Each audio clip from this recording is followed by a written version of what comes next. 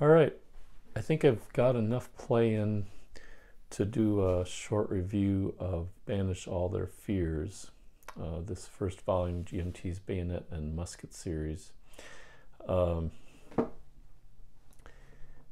There's two battles in this. We'll get to that as we go along in the review, but there aren't any scenarios except for these two battles, Neerwinden and Blenheim. I'm going to take a look at components first. The box is wonderful, typical GMT. I like the illustration on the front, or painting. Not sure, I'd have to check to see where that, does it have cover? Yeah, cover illustration. Richard Simkin. First foot guards at the Battle of Ramillies. Very nice.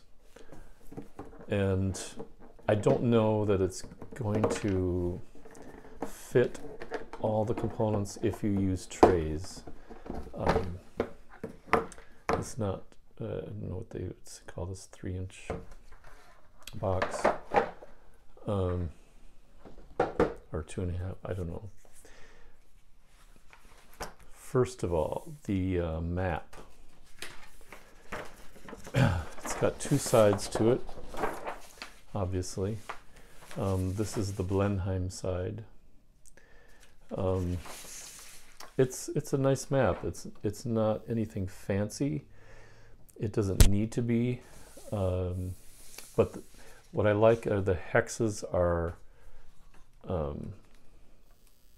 or I should say the terrain in the hex is enough to delineate what it actually is. If I could show you by these counters. So if a unit is in a hex, you can see that it's that type of terrain. There's not a lot of guessing going on. The most important thing on the map, unlike a lot of games you'll see, are these delineations, the dashed lines. If I can zoom in, these red dashed lines that run all the way up to the top of the map, and those all delineate wings of each army, and those correspond to your brigade card. I call it the brigade card because that's where the brigade counters go. And you can see the separate wings. This is Neerwinden. Here's Blenheim. Notice a little bit of a difference here. The positioning, you have a medium size wing here, and the large wing is here on Blenheim, second from the right. And then on the Neerwinden map, the plains is the biggest wing where you can fit the most brigades. So it does match up, which is absolutely necessary when you're moving and when you're switching wings with various brigades. Again, the map is very good. There's not tons of terrain besides the forest up here in Blenheim and the few villages, and then the streams, and this is a larger river. And then on the Neerwinden map, it's even less of a terrain because you don't have a lot of forest, just a couple patches. And the one thing you'll really notice, maybe for people playing tactical games of 1700 through the late 19th century, there's no elevation at all. So you don't have to worry about hills and whether you can see through over a hill, blind spots, etc. So you don't have to worry about elevation, just blocking hexes for artillery. So map's great. One other little detail, just so you can zoom in if you didn't watch any of my other videos. This is the blue line here on Neerwinden is where the French need to stay behind when they start out, and the same for the red line for the Allied side. And then Blenheim, I believe, has optional. There's a blue line, and then I think this dotted line, and then I think there's a more aggressive stance that can happen by being up farther with this kind of purplish. I think that what that ends up being is a mixture of the red and blue. I haven't done the Blenheim scenario, but I think I remember seeing that. So that's the map. Counters are typical high quality GMT.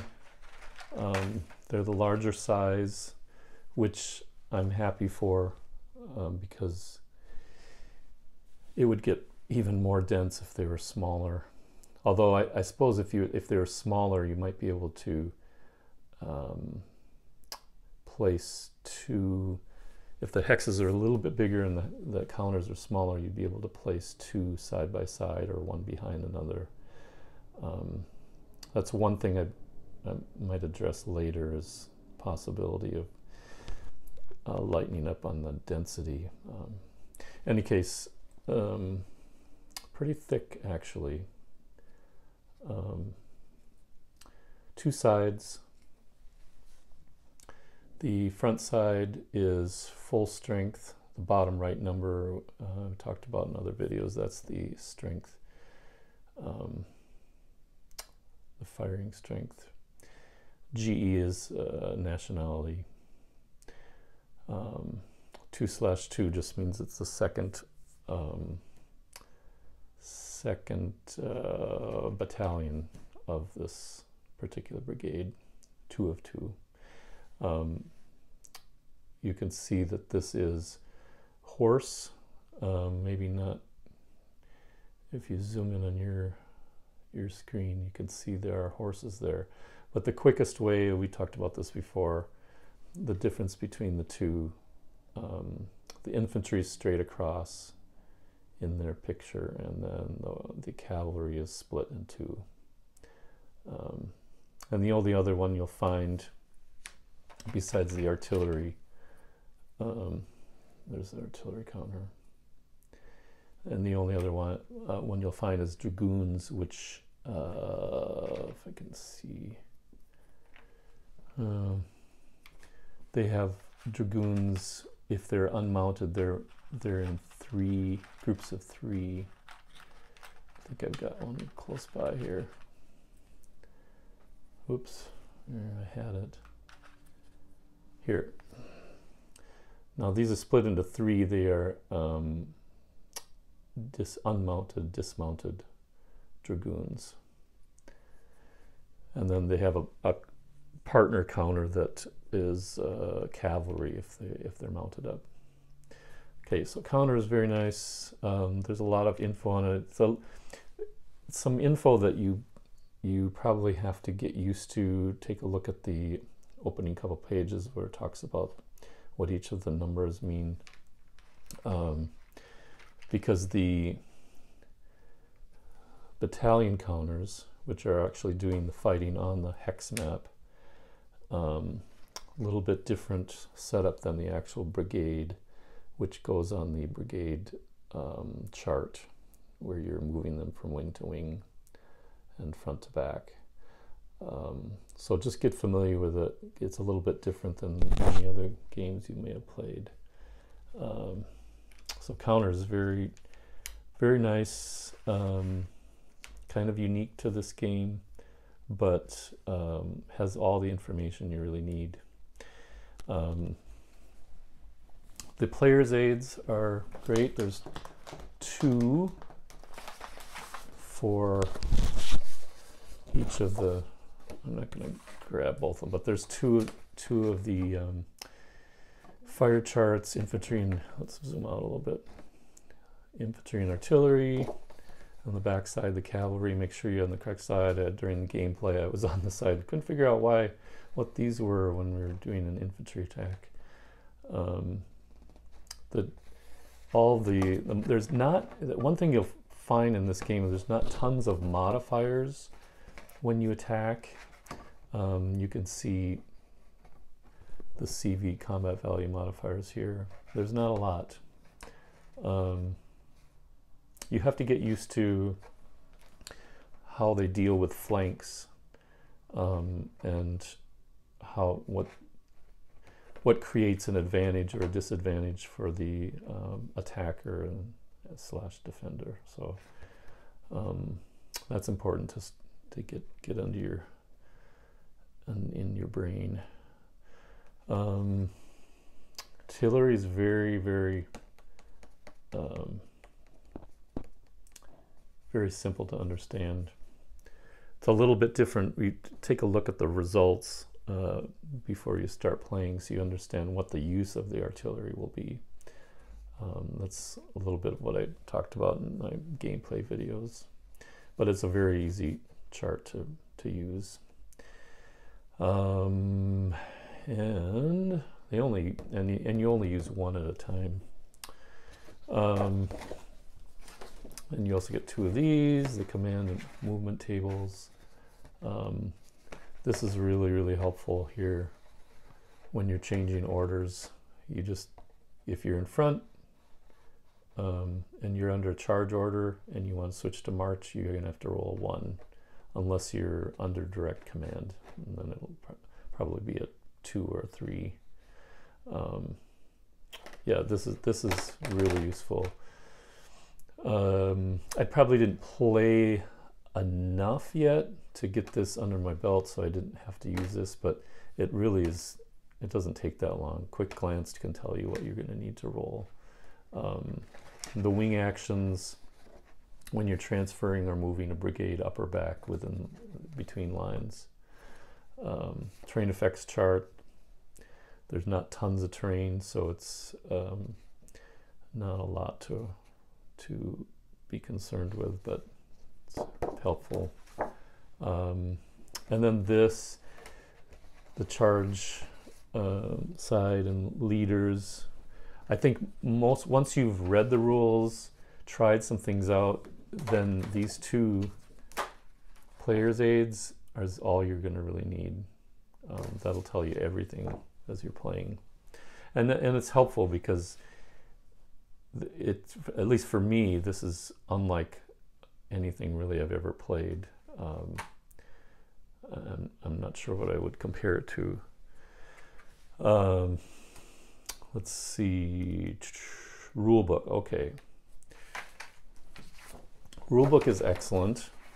Again, because it's so different, I think it would help to just start. I mean, read the introduction, understand a little bit of the history behind these 2 battles, and what they're trying to do, what the designer's trying to do, and then just go very carefully through every single page. Don't skip things. You're probably going to have to go through again. I did, especially when I started playing, but I think you just have to take it step by step, because it's not really, I mean, we're talking 19, 20, 21 pages with a lot of illustrations, a lot of highlighted things. It's very well done in that respect. I mean, this is a great chart here, talking about how, what I love about this is a small little shot of the brigade chart that you have out on your table, and then this shows you what it might look like on the hex map. So this translates into this, kind of explodes. So this is just the brigade representative counter, and then these are the actual units that are going to be doing the actions on the board. So this is one of the best graphics I can recommend to study. And then the one on the same page on the bottom, because you have to worry about brigade integrity and line integrity, this gives you examples of places where you do not have integrity or there's something wrong, and it tells you exactly why it's wrong. So this one I really took a look at. It helps a lot. It's just, I think, as I said, it's not a long rule book, but it's so different. Things like this, committing brigades, that's in passage of lines, relief in place. Those are concepts I've never dealt with before. And the orders, a lot of us have dealt with orders in Napoleonic and Civil War games, but this is a little bit different. So again, take a look at this. This red box is really important. I would say my one, I don't know, I had a little bit of a difference of opinion here about one sentence, in that says, where was that?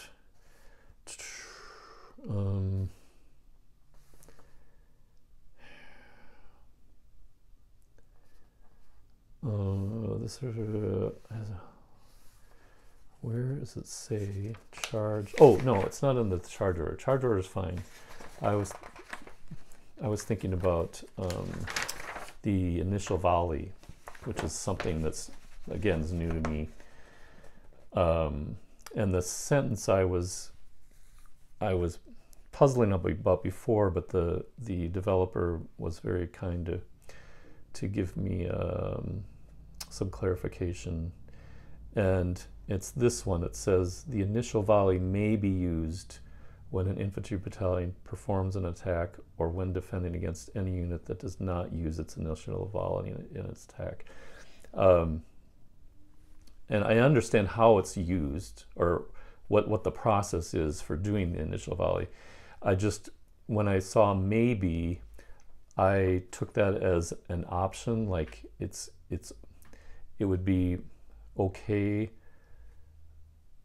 and it's your choice to do the initial volley when you attack. But Mike explained to me that it just is saying when it actually happens. So it's not an option. If you attack and you have an initial volley available, you have to use it.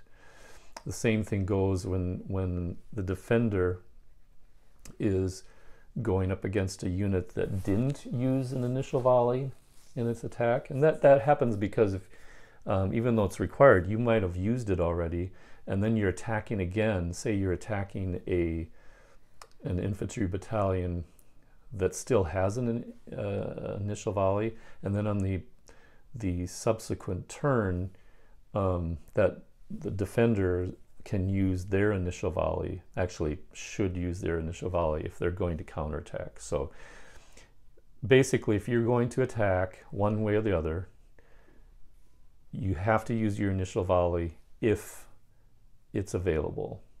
And just to remember, if you're getting into this game, once you use your initial volley, I'll show you on this counter here, you have to flip, and you'll go to a less CV, a less combat value, because it was 3, now it's 2.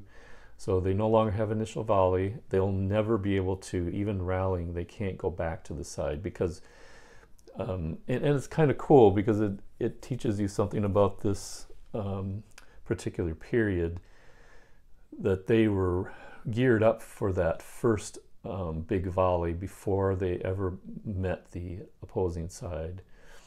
And once they've used that up, you can't get back to it. There's just no way. So during that battle. It's kind of a cool idea. Watch the gameplay video if you've got any other questions about that. But anyway, the rule book I think is very well done. Any questions I've had, it's usually because I missed a sentence. And I can't stress enough that getting into this for the first time, if you've never done anything like it, it's going to be new, and so you're going to miss some things, and then just go back and double check. But it's all the answers are here. Let me put it that way. And then the playbook is probably one of the best playbooks I've seen, and not because it has a bunch of scenarios. It only has the 2 battles. The only option you have is in Blenheim. You can do a little bit different with a startup for the French. Otherwise, it's 2 battles, and I haven't read it from cover to cover. I've read more about the Neerwinden battle that I tried out first, and it's just like a labor of love, I think. In some respects, you know, a good chunk of the price, and this is not an expensive game. It's not, especially if you've got it in P500. But this playbook is worth a good chunk of that cost. I mean, it's worth it. I don't know how much time was spent getting into this, but it's I think a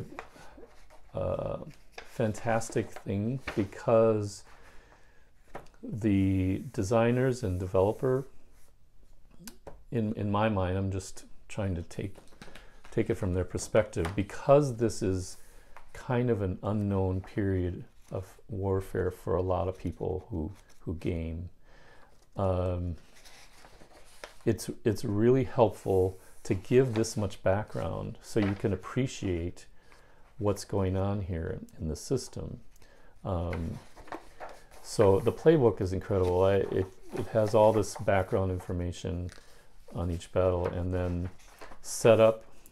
Read carefully the setup instructions. I kind of blew it on Neerwinden to start, and it had to do with the I think the cavalry brigades. This is an example. They give you a nice example for this first battle of what it might look like on the brigade chart. That's nice. Gives you command structure. Tells you where the commanders are going to be.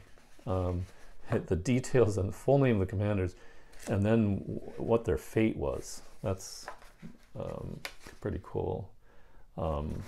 Talks about what the developers have and designers have found out historically about the setup. This is important. This first chunk tells you exactly particular brigade, what line it's going to be in, and how many battalions it has. That's also the number of battalions will be on the brigade counter as well. All this detail, I mean, if you just read this, and knowing about the specific regiment established in 1655 under Scott, then Hugh Mackay in 1677, etc., etc. I mean, to have that much detail about each of these regiments, that's crazy. Now, when you get to this regimental listing, some of these will be optional as to where you're going to place them. But again, read the opening directions about starting placement carefully, because I missed one sentence. And then the French order of battle, all this detail. You could take a big chunk of your time just if you really are interested in some of this background.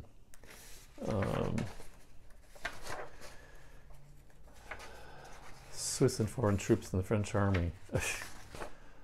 And then it gets into Blenheim, which is maybe a little more familiar with a lot of us. Again, I'm not that familiar, but that one I actually heard of before I got the game. Tons of historical information on this, the results of the battle, special rules, order of battle, etc. And then, I mean, we're on page 45. Oops, let's go, yeah, okay, the variant order of battle. Historical notes. Look at this, cavalry formations. If you want to know why things play out the way they do, or some of the restrictions you have as you play the game, read through this. This is like a book. And then that was historical notes, and then you have designer notes talking about what changed from the musket and pike era, which you have in their other series, but it's quite different. Key design features. I think, in my mind, the designer's developer probably knew that people were going to be, what's this? What is this? And so they gave a lot of this background information in order to justify taking the time to get into it. And I think that was very, very wise. Very good example of play. It's just bibliography, websites, and then counter manifest, which is always nice to have. A picture of the two maps, and then sequence of play, which you can have just. It's really not that. I mean, it gives a little bit more detail. They have a card. Where is it? That shows you the sequence of play, and you can just move your counter along. After first couple times, I was like, I didn't even bother doing this because it's pretty easy to remember. It's cool. It starts with the artillery, and then wing activation, brigade. That's the biggest. This takes the most time, and then routed takes very little time. Victory check is very easy. It's not like counting up victory point hexes. So, and reset, that plays very fast that way. This will take your most time. These take 30 seconds. Artillery takes a couple minutes. Wing activation takes a little bit of decision making time and a few die rolls. But yeah, it's fantastic playbook, highly recommended. And then my conclusions, I just have to say, well,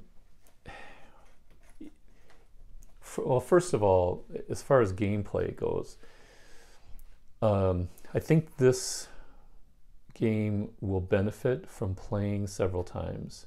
Now, in other words, I think it will get better as you understand it more. It will get to be more fun to play.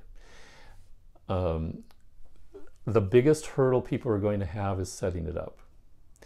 And I think when you look carefully at the example and then just get the pieces out, sorting is important.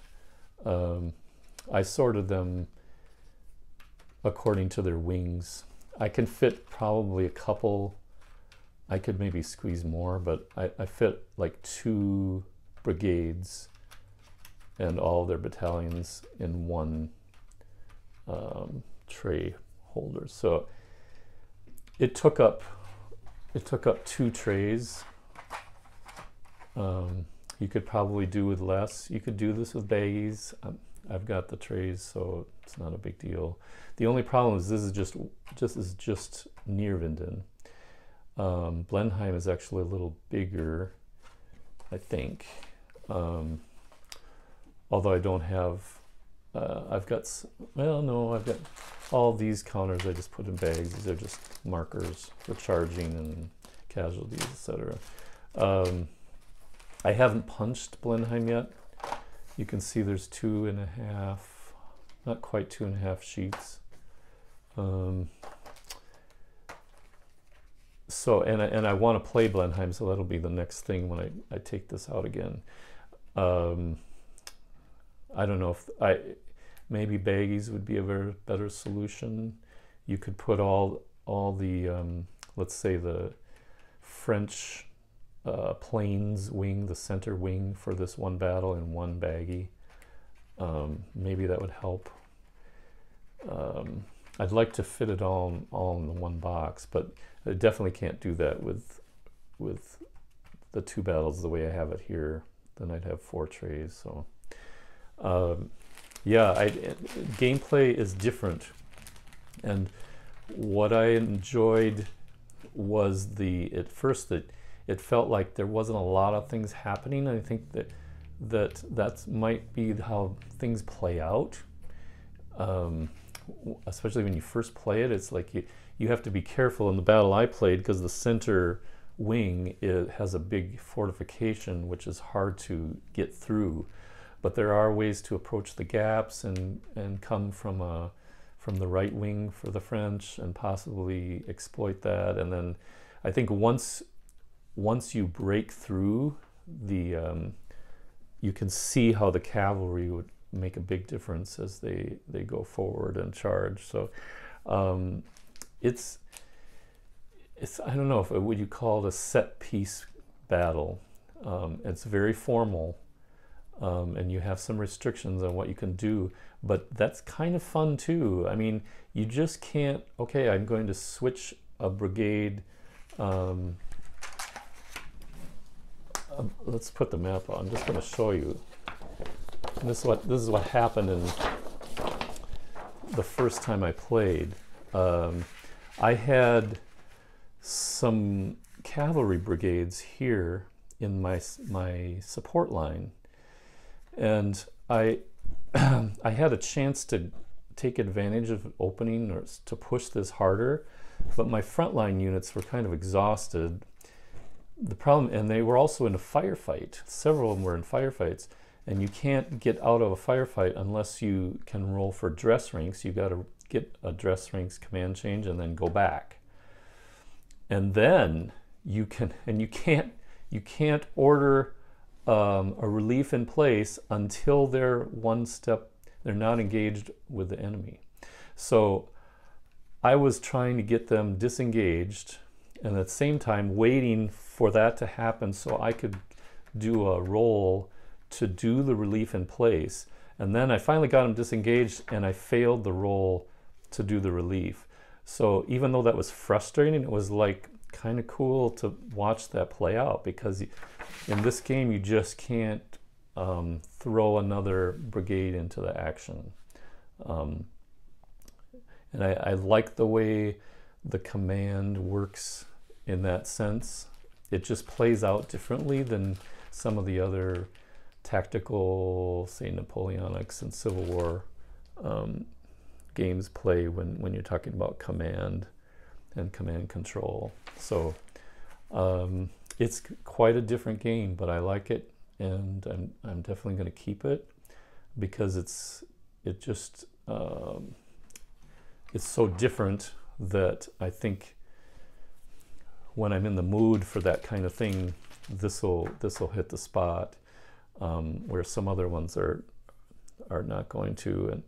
And so I'll be interested to see how it develops and what some of the other battles they start to cover. So again, this may not be for everybody, but I think for people who are willing to take a chance, and you have to get it set up and go through some turns and really force yourself to get through a game where there is a breakthrough, or somebody, one side or the other, is obviously going to win. You don't have to go. I think that was interesting that they put that in the victory conditions. If if say the center wing, all the brigades rout, then the other side wins, or both of the wings or whatever.